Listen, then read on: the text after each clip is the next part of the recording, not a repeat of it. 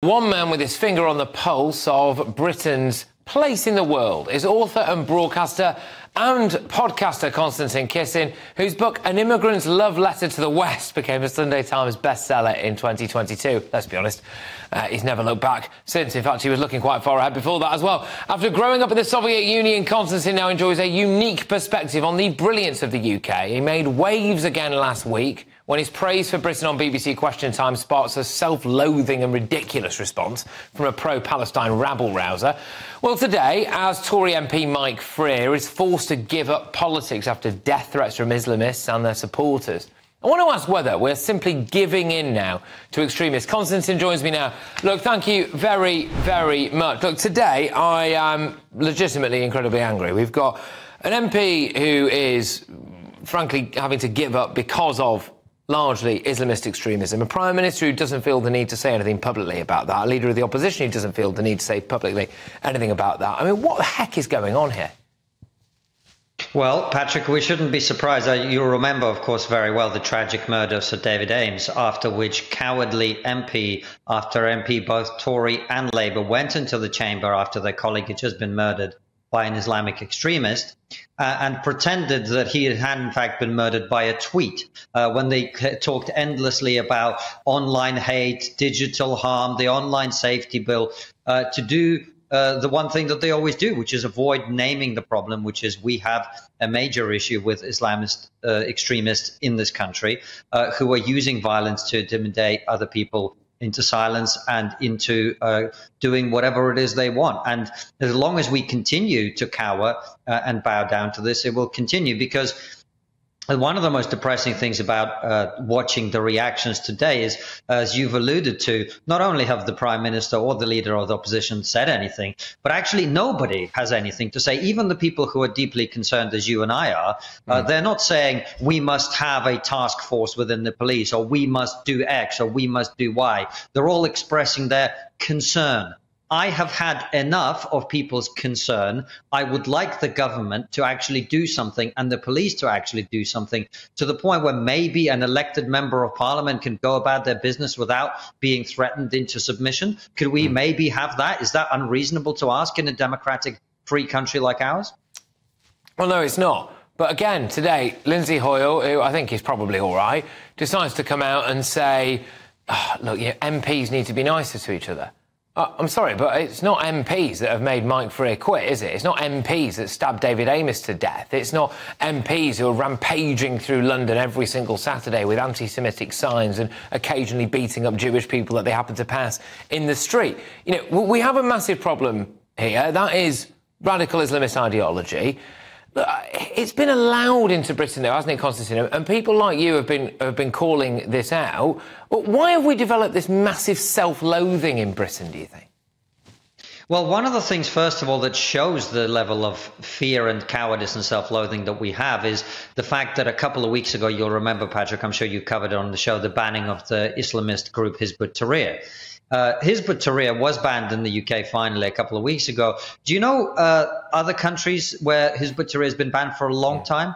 Pakistan, Bangladesh, every Arab country but 3, every Muslim country in Central Asia, Indonesia, the most populous country in the world. And what it shows you is we basically are more tolerant of Islamist extremists than Muslim countries are, and the Muslim rulers are, and the Muslim governments are. And so and to say nothing of the fact, of course, a subject that has been covered both on GBNews and on Triggernometry, the grooming gangs. Yeah. Again, why were they not given the attention and the police action that they should have been given? Because people were afraid. And initially, sensitivities about, quote, race and diversity become fears when we allow people to use violence to silence people into an action. So until we have a leader or a government or a police constable or chief constable or whoever it is that actually gets a grip of this issue and says, we are not going to tolerate violent extremists in our country silencing MPs, this will continue and it will only get worse. Yeah, indeed. But they're also going to have to be up for the fight, Konstantin. And this is, frankly, a problem that I can see coming a mile off, right? Which is I don't think they are. Clearly not. I mean, they're all at the moment willing to just roll over and have their bellies tickled by a load of mad Islamists, right? And they're going to have to be prepared for massive protests. They're going to have to be prepared for death threats. They're going to have to be prepared for people lining up outside primary schools and trying to shut them down. They're going to have to be prepared for all of this stuff. But the fact that they have to be prepared for it surely shows that we have a massive problem. And I don't know about you, but I think there's a lot to lose here in Britain. We have got a lot to lose. And just before I get your answer on this, I know that you think that there's a lot to lose in Britain, because this is what happened when you were on Question Time. Just saying, and I hope you don't find this insulting, some quite basic stuff about how great Britain is, right? And this is the reaction that you got. Here it is. I think Sonia's absolutely right on a practical level, but I think at a cultural level there's something perhaps even more important, which is we've got to stop talking down our country. I'm a first-generation immigrant to this country, and I get annoyed hearing people talk endlessly about how we're the worst country in the world, we're the most sexist country in the world, we're the most racist country. It's all nonsense. This is one of the best places to live in the world, and that's what we should be talking about. The fact that we're... Shame on... Well, this is exactly the problem that I'm talking about. Konstantin, why did you get that reaction? How concerned should we be? Well, one of the things that you would not have seen on your TV screen, Patrick, but you would have seen if you'd been there in the audience or on the panel, is actually she was not the only one shouting. You may have heard other male voices shouting as well. So there were several people who were so offended by the idea that Britain is actually a really nice country that they felt the need to shout me down.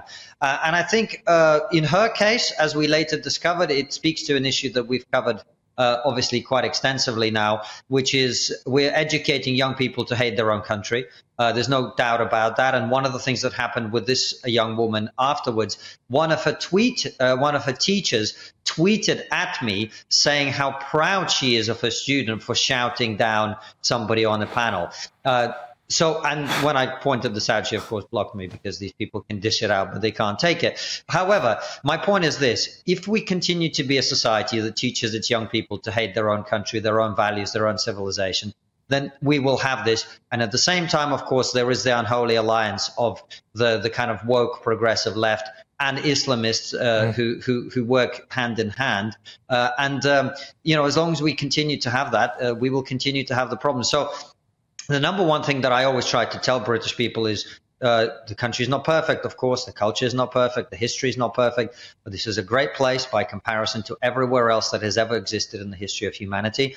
And we have to embrace our values. And the most important thing that you can do is teach your children the values of your society, the importance of valuing what you have, of being grateful for the opportunity to enjoy the privilege that no one ever talks about, but it's the one privilege that we all have, which is first world privilege. And if people were actually to understand just how fortunate and lucky they are to be living in societies that are as free and as prosperous still as ours are, maybe at that point we wouldn't listen to the lunatics who shout out and want to talk down our country as much as these people do.